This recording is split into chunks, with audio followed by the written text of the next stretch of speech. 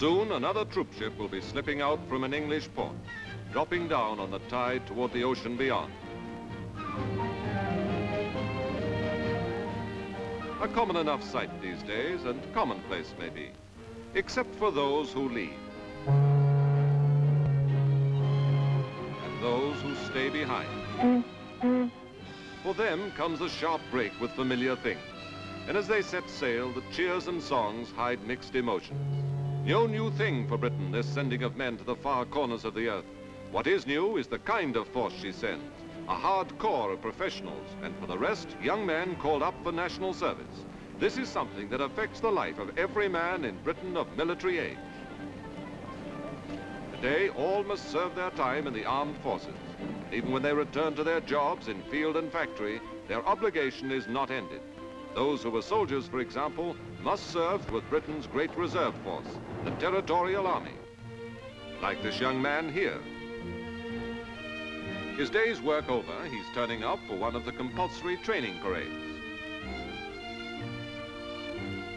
The skill and knowledge he has acquired as a National Serviceman must be kept up to date, for there is no telling when he might be needed.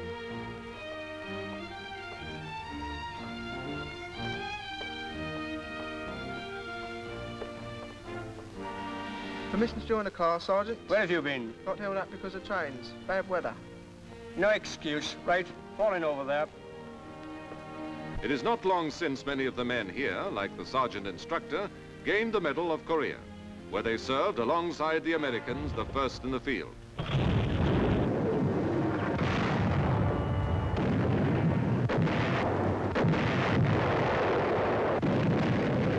And with men from Canada, from South Africa, from India,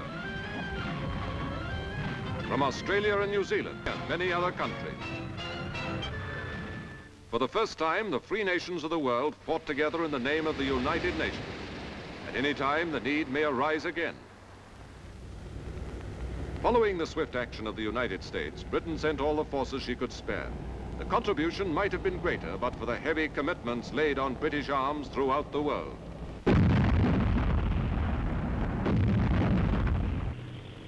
In Malaya, for example, close to the communist powers of Asia, an army battles for the rule of law, so that the races of this ancient land may live in peace.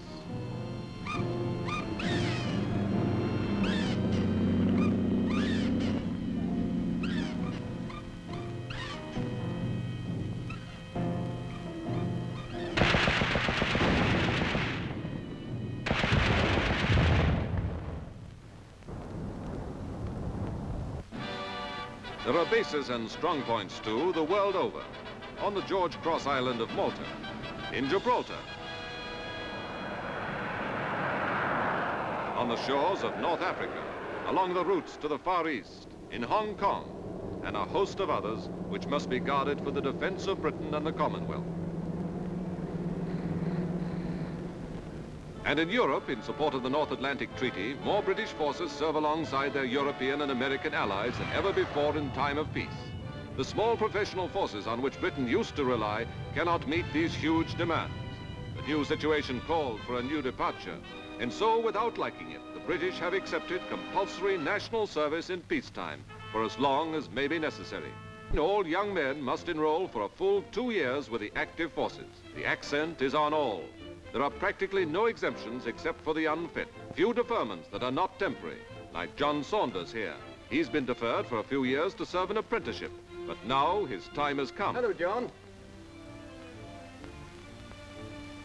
What are you looking so happy about? Got notice from a medical, that's what, going up next week. Not to worry, so have I, and I'm married.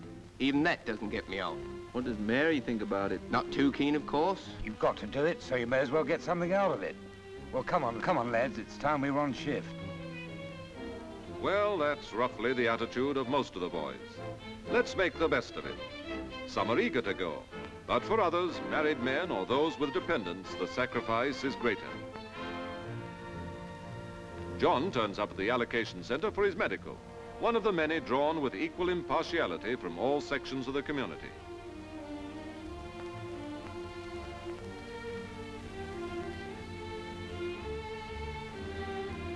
There's some form filling, of course, details of medical history, previous jobs and education. This will help to show where he can best be used. Some are a bit nervous, but they needn't be. Swift and efficient, the procedure is not at all inhuman.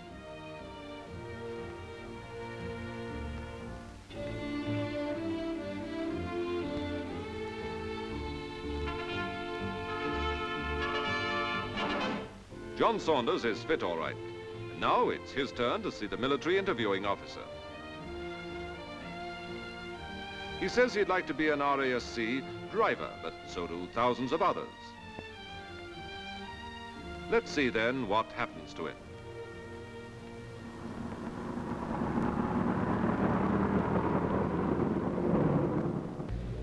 One fine day, a few weeks later, John arrives from the station, sharing with a few others the carriage thoughtfully put at his disposal by the Army.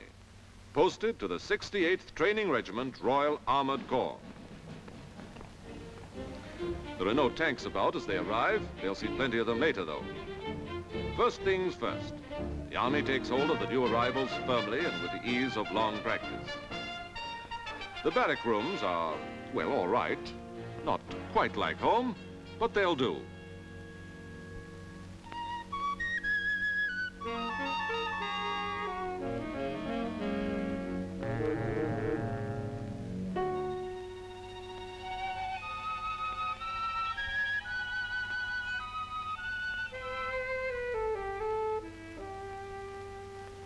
The Army, like all the other services, handles its new intake intelligently. If a man's to give of his best, his attitude of mind towards his new life is important. First, the simple things that are necessary to make the close-knit Army life tolerable for all. Uniform and tidiness of personal kit.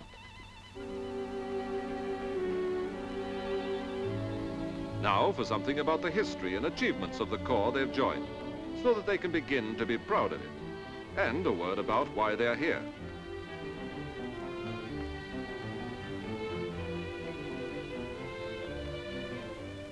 Next, the personnel selection officer puts them through a series of tests to find out which job each man is best fitted for.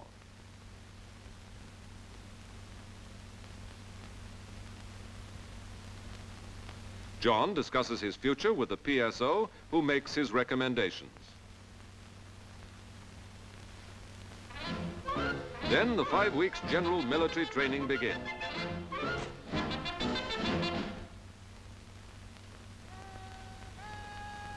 On the parade ground, the sergeant takes over. They've heard from the squadron officers and the CO. They know why they're here and what to do about their family worries, if any. But now, he says, you're going to listen to me. Squad, squad up.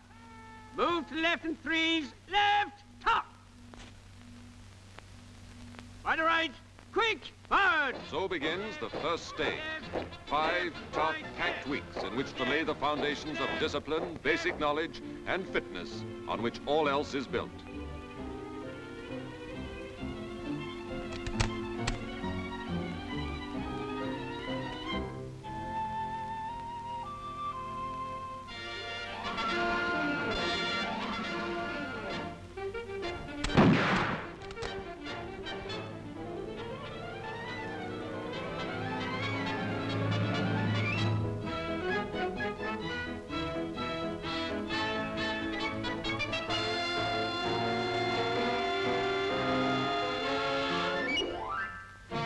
Over my numbers. 1, 2, 1, 2, 1. Now present. 1, 2, 1, 2, 1.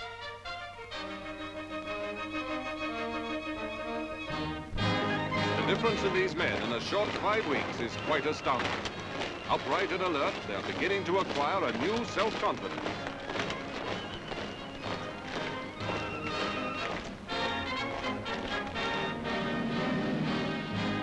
Here at the passing out parade, they prove themselves ready for the second stage, the technical training. Well, perhaps not quite ready. The passing out parade must be celebrated first.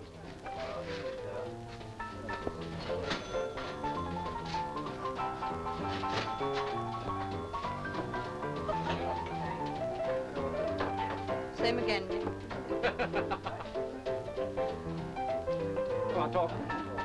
Now, round 2 has commenced. The 8 weeks of corps training. The men are split up according to their aptitudes as gunners, signaller loaders, and drivers. Among the NCO instructors are many veterans of World War II and of Korea, able to back up their teaching with actual battle experience. In a full-sized instructional turret, John learns the elements of gunnery under the watchful eye of a sergeant instructor. Loaded. Sabo action, traverse right. Steady on. 1,000. Tank. 1,000. Up. On by now.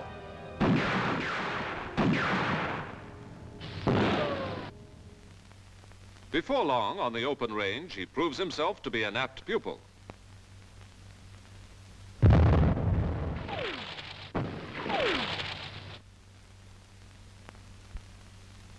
On a miniature battleground, tank tactics are taught and practiced over and over again.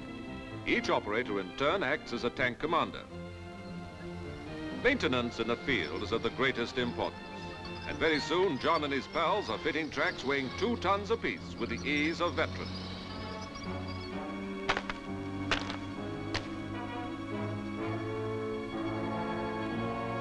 Now comes the mastery of the gearbox, which transmits the power from the 2 giant engines.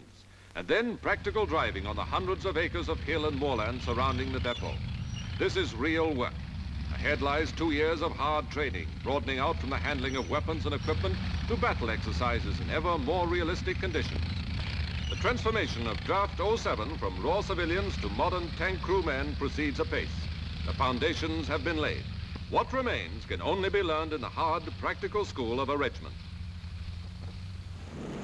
So John is posted abroad, and off he goes with a trainload of others bound for stations in many parts of the world. Abroad, the British servicemen soon adapt themselves to new surroundings and different ways of life. No matter where they may be, they find friendliness among strange peoples. All of them learn that the world is wide, and they grow wiser in its ways.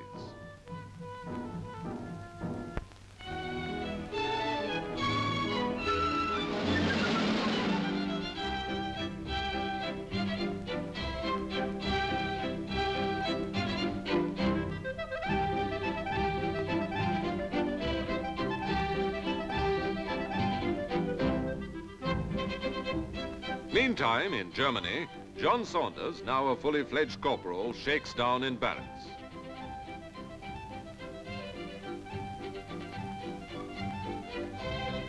He goes on maneuvers a few times and begins to see how much there is to learn in this trade of soldiering.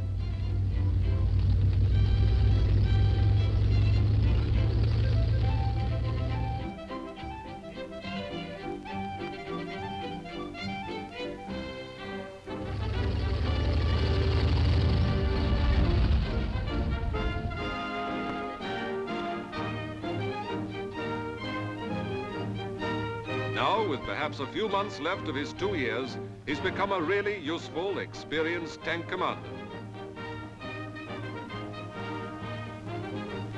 Permission to fall out, sir. Carry on, Corporal.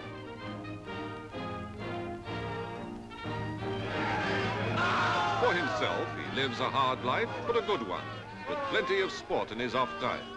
A fully trained soldier who has become immensely more capable and self-reliant.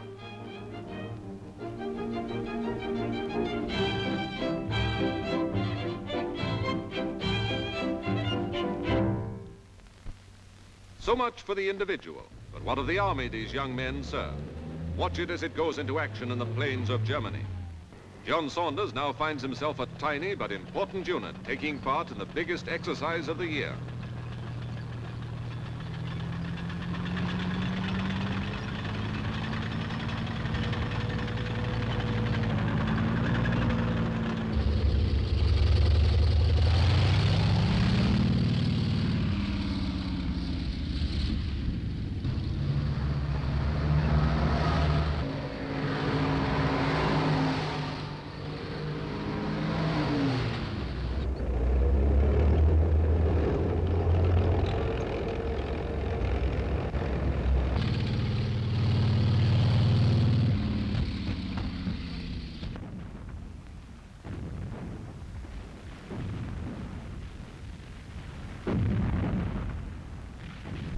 5 rounds gunfire, fire!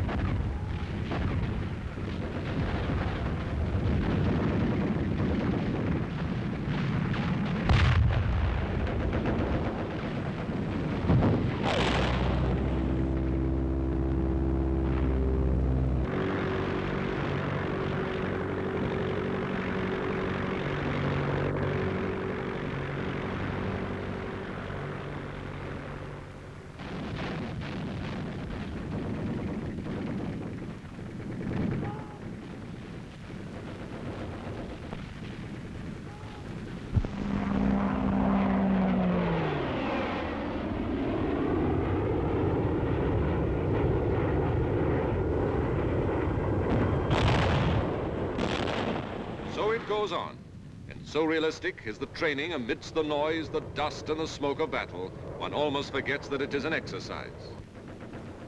It is only by such realism that we can forge and keep keen the powerful forces we need for the joint defense of ourselves and our allies.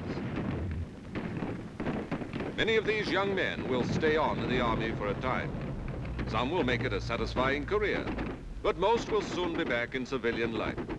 New age groups will be called to take their places to keep Britain's reserves fresh and ever growing.